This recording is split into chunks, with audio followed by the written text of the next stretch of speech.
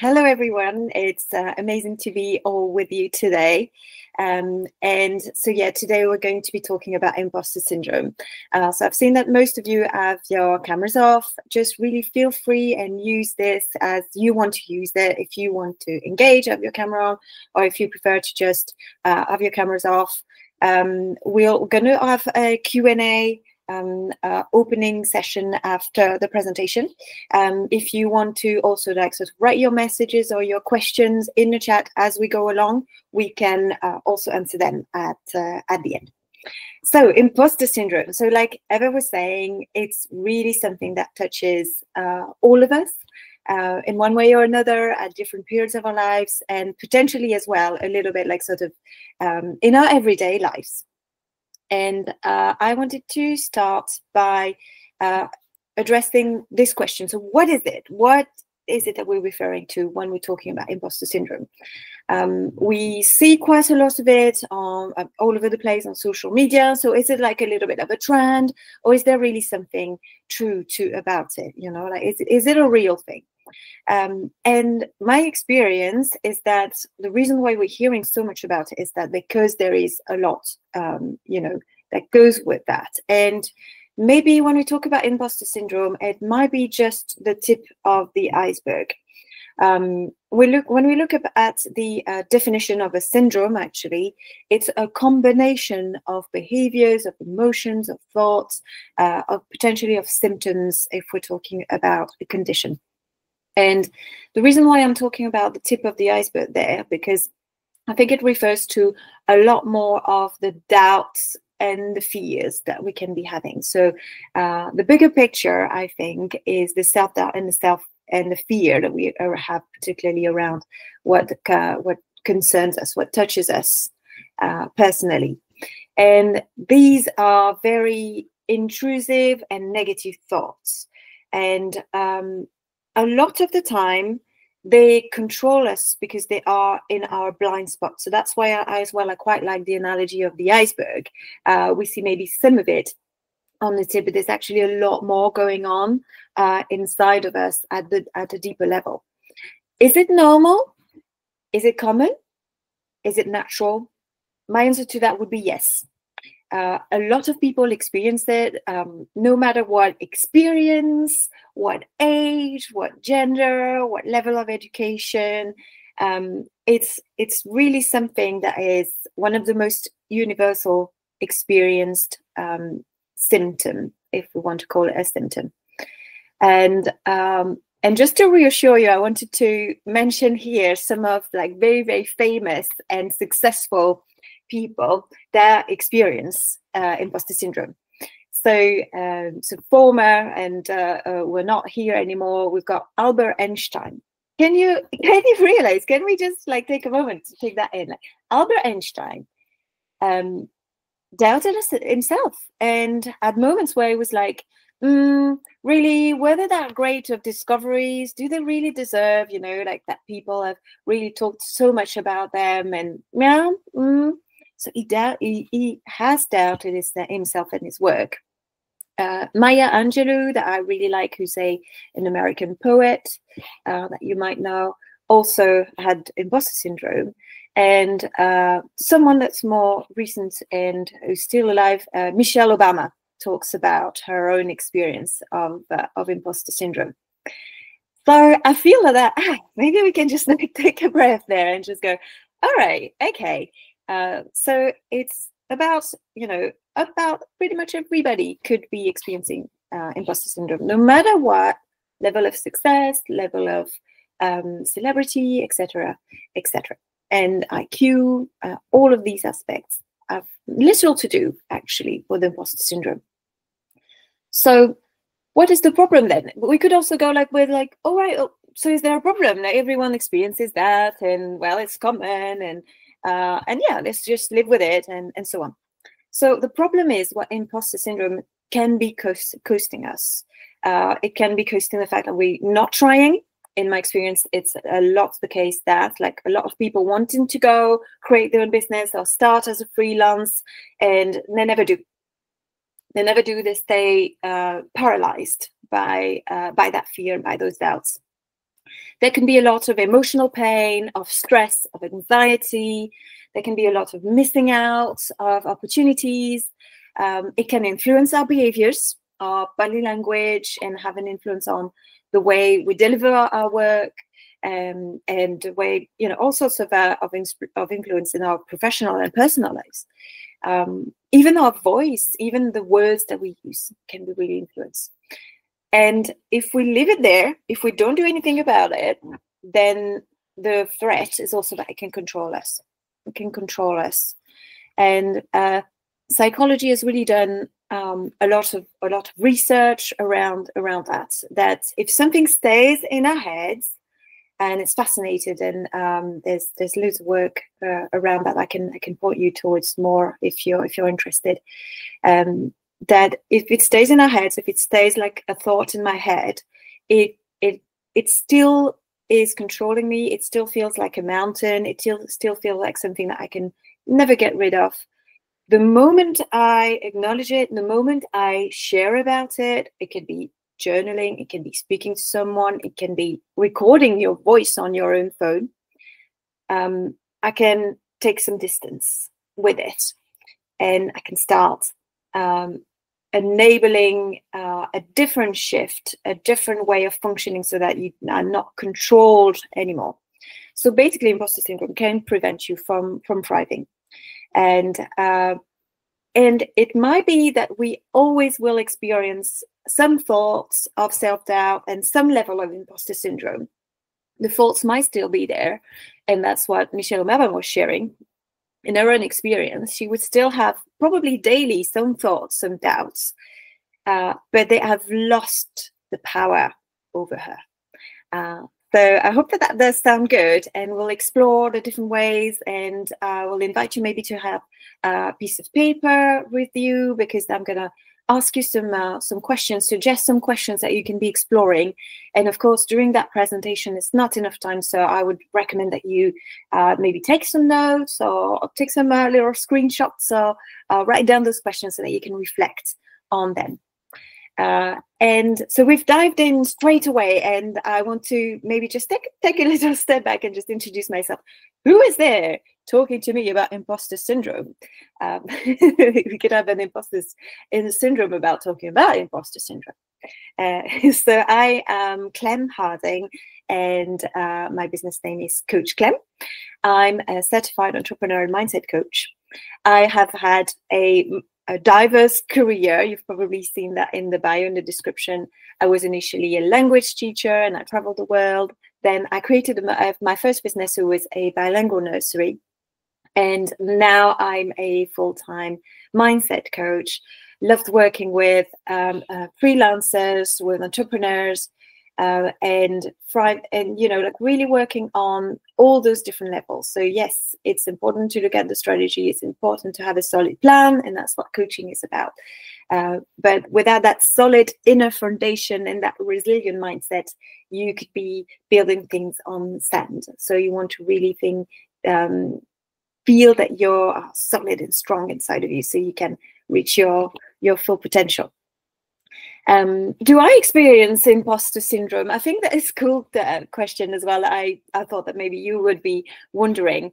And yes, definitely. And one of the areas that for me is a big one, and it's very often the case whenever you have something new in your life, or a new sort of a learning curve. This is very often where you can expect imposter syndrome to be. And for me, it's parenting. So I'm a new mum. Isla, my daughter, will be 1 on New Year's Eve. And parenting, wow, I've discovered parenting. This is such a challenge. I don't know if we've got any parents in the room today, or any parents listening to that recording. It's the best game in the world. I've absolutely loved all of it, but wow, it is intense. And yes, I can experience doubts and fears. It's a challenging period also with being sleep deprived. Like last night, I was woken up every 2 hours, and just a whirlpool of emotions and this new learning. So in a nutshell, how do I deal with it? I keep on reminding myself that I am doing the best that I can. I am doing the best that I can. And I know that this cannot be touched. This cannot be taken away from me. And that is enough, because I believe in myself enough. And if I struggle to remember that, then I ask for help. I ask around me, I ask for my friends, my family, the coach that I also work with. So we're in this together, guys, right? We are all walking the path. We are all working at getting better at all these mindset aspects. I don't believe that it's ever over, but I do believe that we get better and we get a lot from it. All right, let's move on. So we're going to be talking now about the awareness. Awareness is for a lot of things that that my work is about, is a starting point. And I want to focus on what is specific, what is the awareness that we have to have, particularly when we're talking about freelancing and entrepreneurs, because we have chosen, and I include myself there, being myself having my own business, we have chosen a different way. It's not the common, the normal. We have come out of employment and we've chosen to stand out. And that is the first thing that has made us step out of our comfort zone into our adventure zone. I love the concept of adventure zone. It's more original. A lot of people fear that because it's a lot more of the unknown than what is common sort of around society. And in my experience, it's holding probably, alongside with imposter syndrome, around probably 90% of people who want to be self-employed and create their own business. They're held back just at this very step of doing it. So first of all, I want to acknowledge you and congratulate you if you have started and if you have stepped into that zone that you want to live in. But it can be any other adventure zone in our lives, so anything new for us. And what's interesting is that for freelancers, for entrepreneurs, that of course there is the fear of failure, and the fact of like a lot of people telling me, oh, is it going to work? And all these doubts that also are coming from the outside are not always easy to manage. And also the fear of success. And what is that? So just in a nutshell again, is the fear of success is something that is a little bit more subtle to grasp, is the idea of if things go right, if I do really, really well on this and that and the other, then I am afraid I will not be able to live up to those expectations that I imagine will be. So this like sort of pressure that I put on myself of becoming perfect as my business grows, as I get more work as a freelance, etc., etc. So it's really interesting that managing the negativity, the risk, the and instability that goes with the fact of being a freelancer and an entrepreneur. It's for me, it's really like there is no better or worse. Employment and freelancing or self-employed or having your own business is just very, very different, and there are pros and cons on both ways. And we just need to really sort of change our approach. It's a learning, isn't it? And we learn to manage that more and more and more. And again, our adventure zone eventually becomes our comfort zone. So we feel like we know more the ins and outs. And the most important bit being choosing the things that is right for you.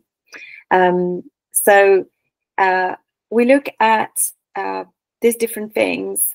And we start to build sort of a picture. Yeah, the awareness is like, oh, I'm understanding more and more about what's going on internally. And the invitation here, my proposition here with this presentation is to listen to everything that is being shared and feel what resonates with you particularly. There might be some things that you go, yeah, not so much this. Actually, that's quite good. Oh, yeah, this is really something that I experienced. Because we want to be as closely aware as possible as we can, aware of those triggers and those limiting beliefs.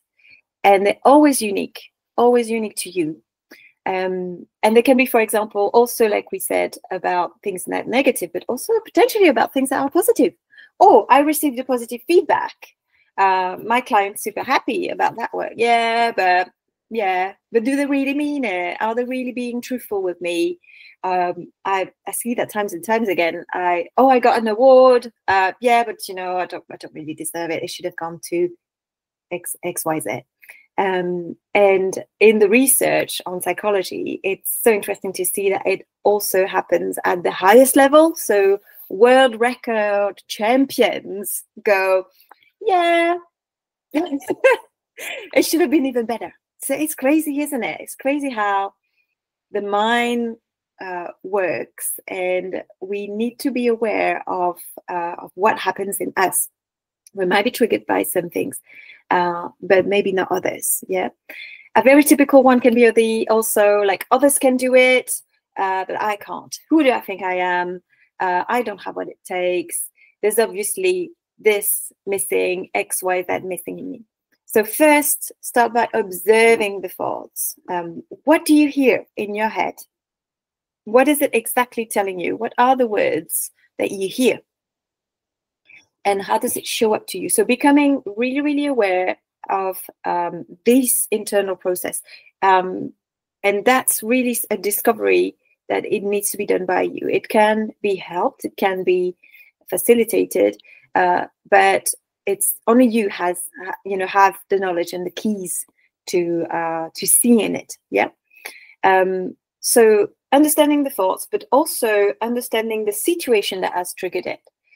What happened that made me feel really low? And that we can really feel that, can't we? Like some days where we're just like, wow, did I make the right decision? And we start to doubt, and we started going like, should I look for a job again?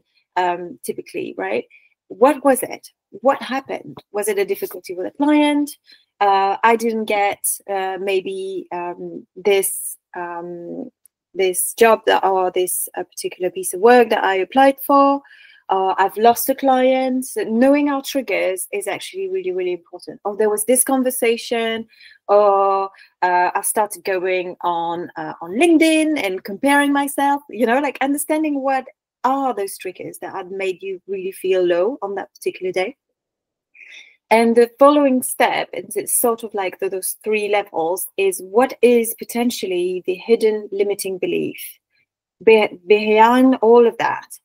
What does that mean about myself? What do I believe about myself that I can start to challenge? So for an example, we can have very classically, I'm not enough. I'm never going to make it. I always mess things up. And these could be things that you carry or you've carried for a very, very long time in your life, that have started very early on. Yeah, those little limiting beliefs, and we want to become more and more and more aware. And that in itself, that very step of awareness, changes it. Like I said, psychology has proven it.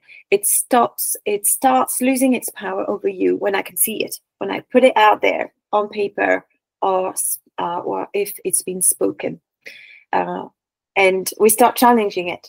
Oh, all right, okay, and we start looking at the other things, maybe my strengths, my wins, my values, and looking at how I can be a perfectly imperfect being. But more about that very soon. Let's carry on. Another very important thing to understand is the comparing. I've touched on it, didn't I, about LinkedIn just here. LinkedIn, social media, this is the best playground for our internal saboteurs, the self-sabotage, and particularly the comparing, right?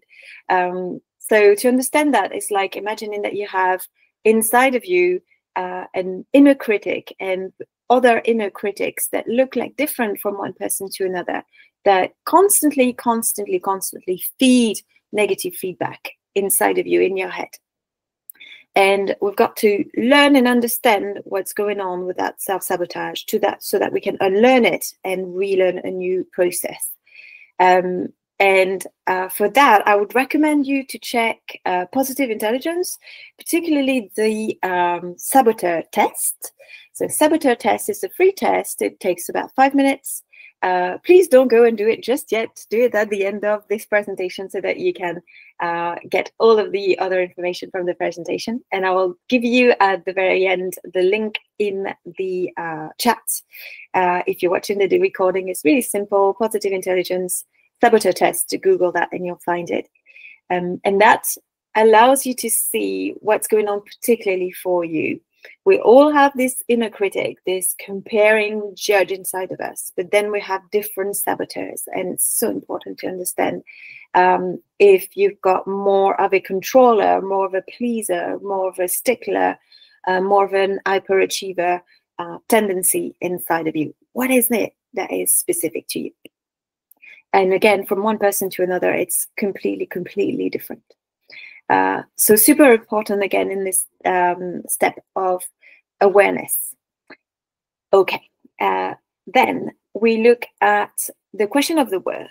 And I found that this has been really crucial, particularly when we are putting creativity in our work. So for freelancers and that are really creative, which is very often something that is associated actually.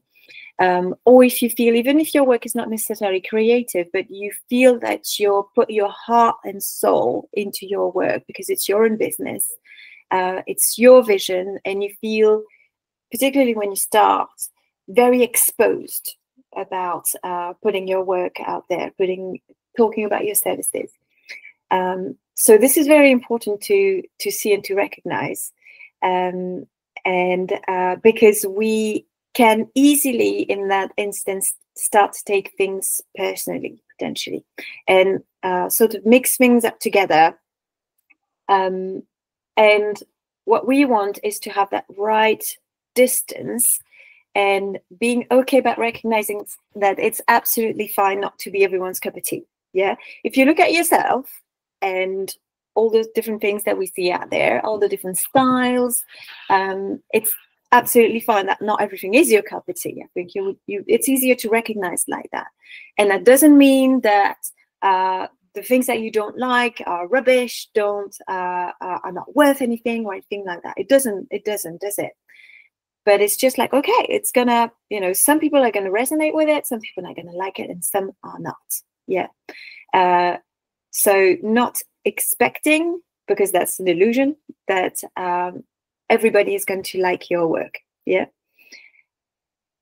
But I want you to connect to this, to the statement just here, that your worth, your true worth, cannot be touched. It's got nothing to do with your work and whether people like it or not. Yeah. It's not about others. And when we have people-pleasing tendencies as well, that can be quite difficult initially. It's not about them. Yeah. Liking or not liking. It's not even about me. Yeah. Let's put all the egos out of the way. What is it about? We are not our work, right? We are about the service that we're putting to the table. Yeah. We are about actually having the life that we've always wanted to have. Being a freelancer, having more freedom, having more time, potentially. Having potentially the option of living wherever I want if I want to work remotely. Yes, that's what we're about. The impact, helping those clients, providing that value. Yes, and your worth is completely unique, and recognizing it, and I will give you some tools to help you do that. Embracing it and protecting it fiercely is going to make a world of a difference. So hopefully, yes, I will give you some tools to work on that. The idea being like you take the most value as possible from this presentation. So we're going to continue looking at how do we do that? How do we navigate those waves? Navigate this uncertainty, pardon me. Navigating the uncertainty. Oh, I'm not sure if I'm going to get more clients and this project might be coming to an end.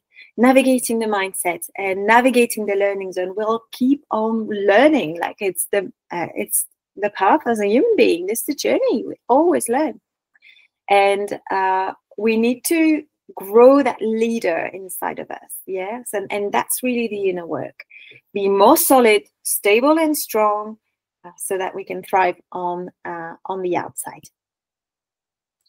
So that was this initial part on the awareness. So now we're going to start looking at those solutions. Yep. So that's maybe where you want to, when you want to have your little piece of paper or a document open on your laptop to maybe take some notes. We're going to look at the alternative. So what is the alternative to imposter syndrome and all those doubts and those fears and those thoughts? For me, the alternative is to grow our confidence. And I want to address first something very, very important, is that confidence is not arrogance, being arrogant. A lot of people, I think, are afraid of becoming the extreme version of low confidence, which would be, being dominant, looking down on people, thinking that everybody else is rubbish, etc., and being arrogant. No, we can be totally confident and humble. We can be totally balanced there. We don't need to go in one extreme or the other. We can be right in the middle, exactly where it is balanced to be. Yeah. So we're going to look at that mindset and help us to have a better bulletproof, imposter syndrome proof mindset by taking ownership of who we really, really are. So whilst we've had more awareness and we know what's going on in the blind spot, we know what's there, not only the tip of the iceberg, but the whole picture of the iceberg. We can look at things a lot more in detail, and I want to point you towards that, which is what I call the realm of the shoulds. And I like the little picture about the should monster, isn't it cute? The should monster. So all the shoulds keeps us in this ideal, this utopia, this impossible to reach standards that we can all have in our head. We cannot be perfect. It doesn't exist. Yeah. And if we keep that alive, then it keeps us in failure mode, because we never reach that utopia, that ideal. And there's always something else, right? Even if I get X, Y, Z, then there'll be something else to change, to improve. And you'll keep chasing it until you die in stress and anxiety, never reaching that comfort, internal comfort of going, yes, this is okay. So the should monster prevent you, really sabotaging us too. And so this is one of my invitations, is to look at your shoulds and pay attention in your day-to-day. And if you can catch them, maybe write them down. Oh, I should, or I must, or I should not. Sometimes it can be in the negative. Oh, I really, really have to. Yeah. And again, when I was saying earlier, like to pay attention of specifically the words that we hear in our heads is really important. It's really key. Then we want to keep identifying specifically for you where we compare ourselves too much.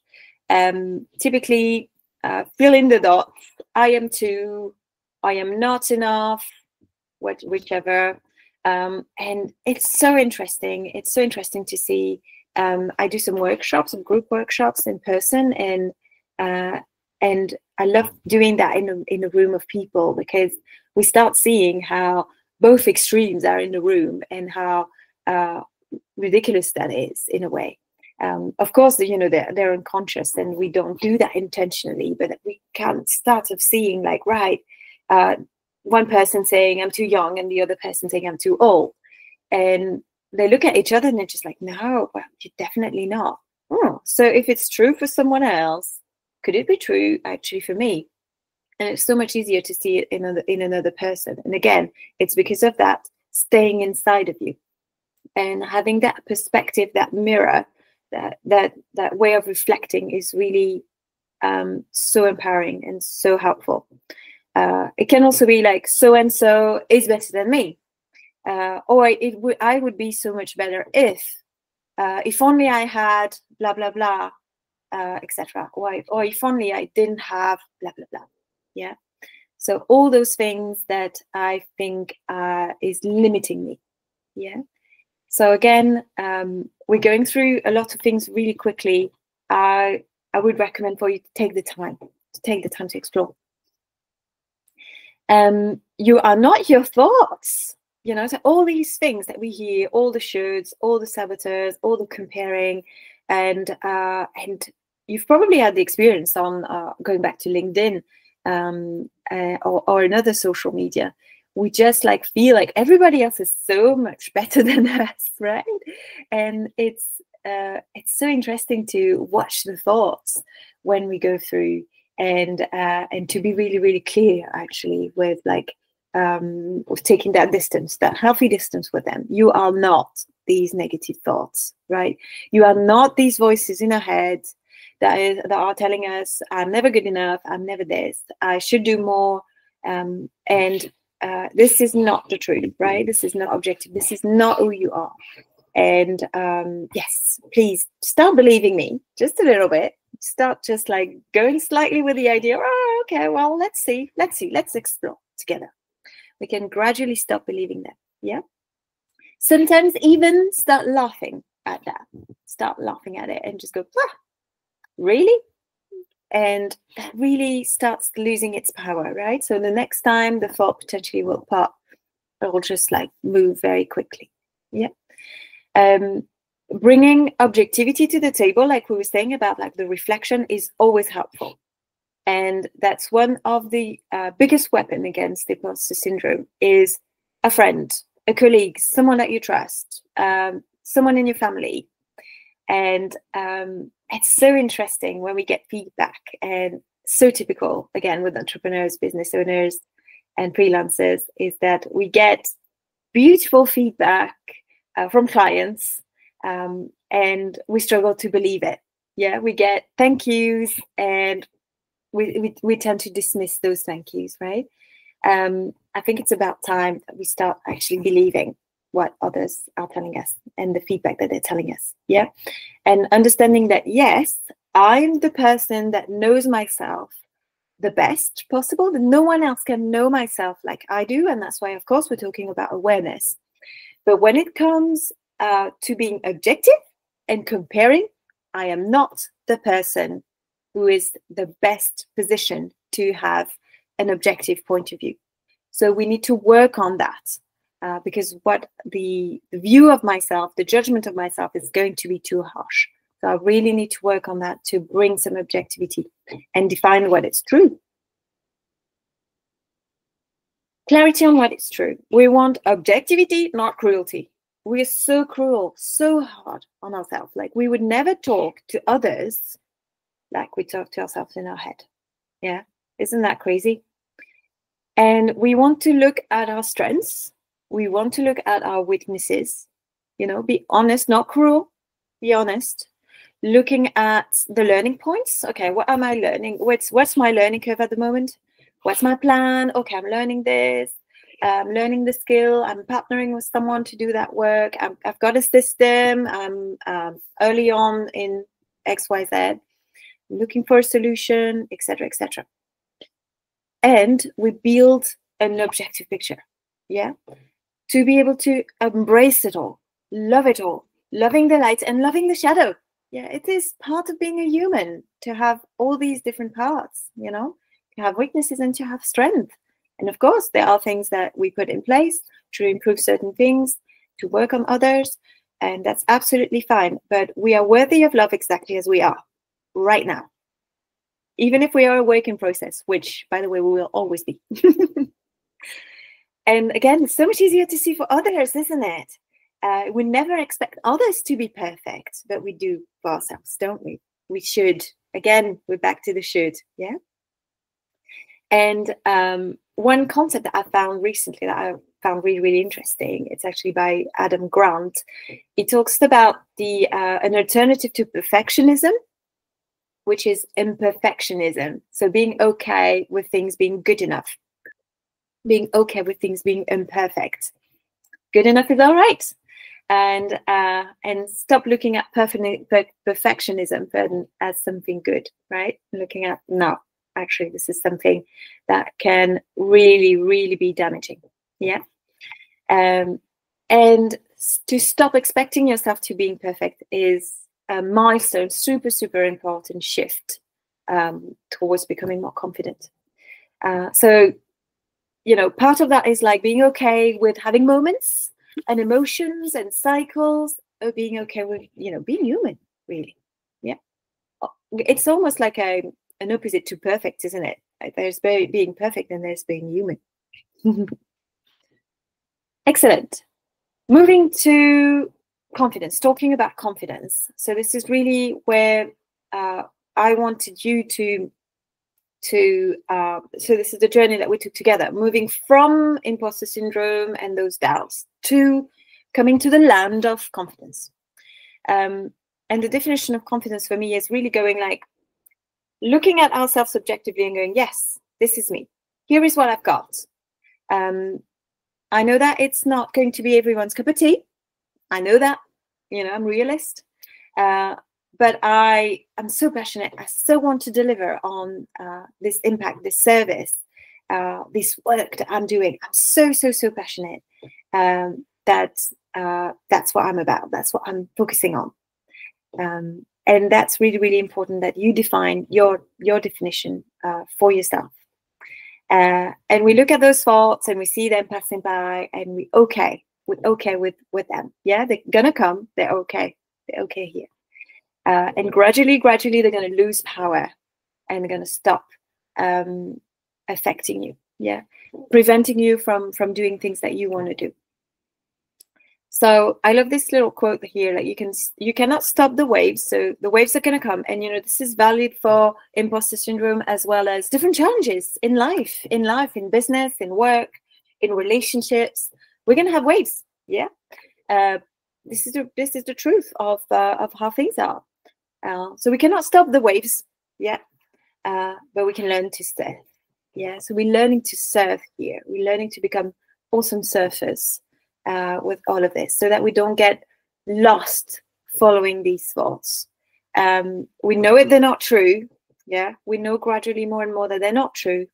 It's not who I am, and I keep on going. I keep on showing up authentically, giving my best shot, knowing that I'm doing my best. This is something that really, really works for me. I'm doing my best, and this is enough. It is enough. I'm being my imperfect self, and that's okay. I don't know everything. Super, super important too. Like acknowledging that I cannot know everything, and that's fine. I'm okay with having things that I'm working on, that I'm going to improve. So I can be confident and stable now. I don't have to wait for, again, to get that level, to get this, to get that level of experience. Confidence doesn't need to wait. Yeah, I'm excited to be here. I'm excited to contribute, to have an impact, to build, to share, to collaborate, to help others. Yeah, that's what is so important and is my fuel as well to continue.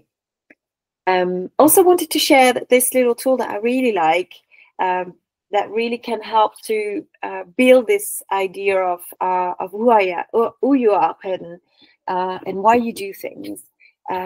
And so that's a model that's valid to look at your business and to define your business. Why do you do what you do? What is it that you do exactly? Define your service, and how do you do it? But I believe as well that that really works as a tool to explore yourself, as it's also looking at how can I be confident, and how can I define myself as a confident person. Some people also, and I found that really, really great, is to use the fact that keeping a list of all their wins and all the things that are reasons for them to be confident, and whenever they have a little bit of a downtime, they can refer to it. So it could be maybe in the notes of your phone or something like that. Oh, I'm having a bit of a rough day. There's been that, there's been this, those challenges. And you look back at this document, that really helps you to connect back into this stability, this inner confidence. So that can be another little tool. And yeah, the results that we are looking for really is this result of empowerment. And empowerment, the more we get empowered ourselves, the more we empower others. And we also do a lot more. You know, we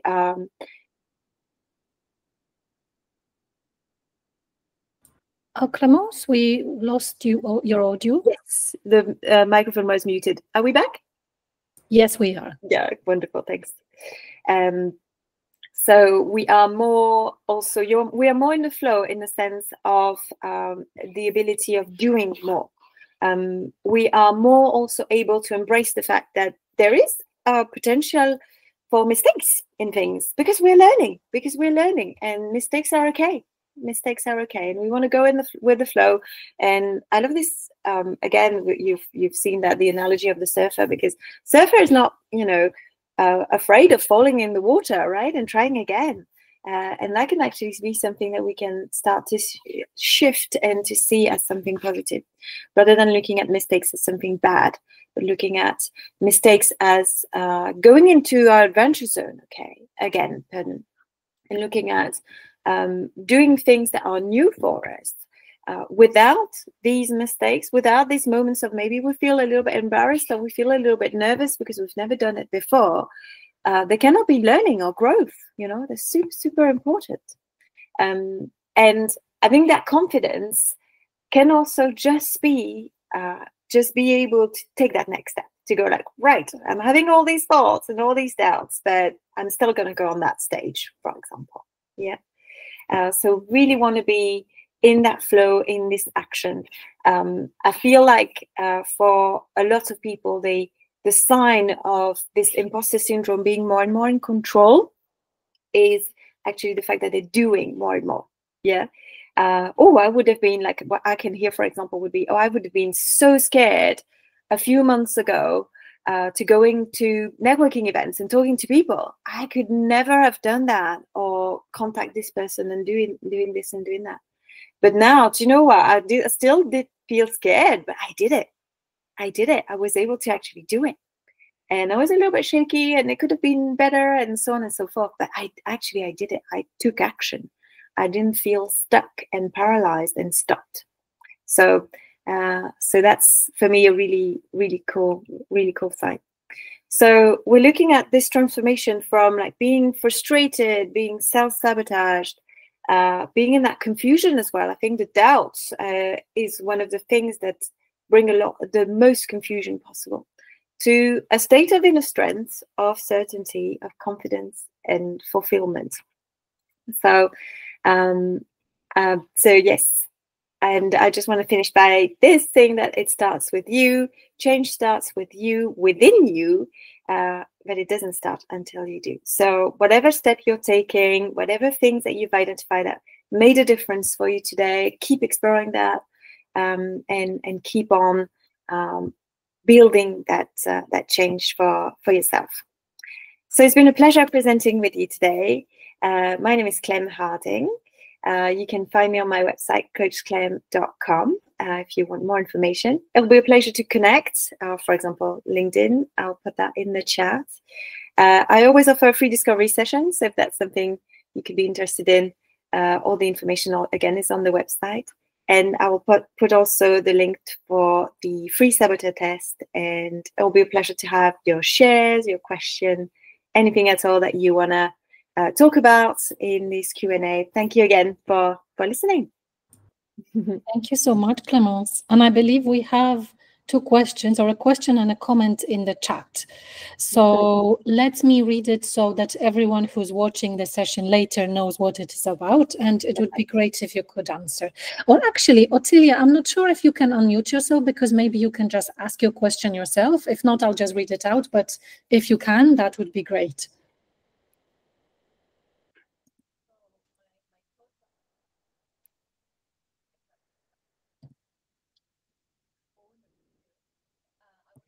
If you're speaking, Ottilia, we cannot hear you.